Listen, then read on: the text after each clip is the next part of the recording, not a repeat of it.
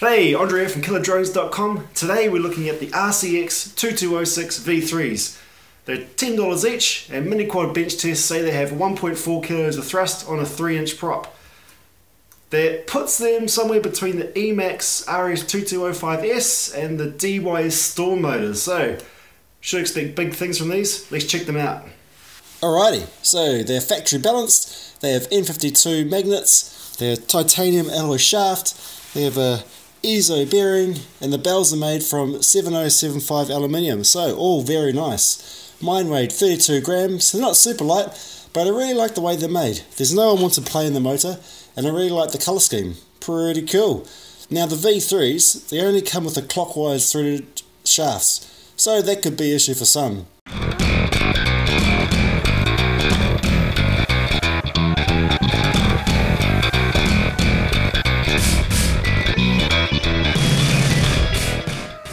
Now in the air they're pretty smooth running, and with a burst in the throttle, it's just gone.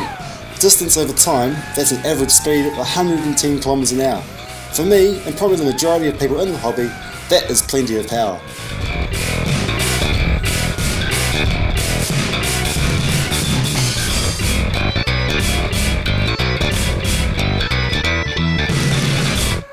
So, all in all, I give them an 8 out of 10.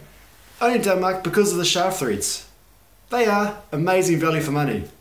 Ciao!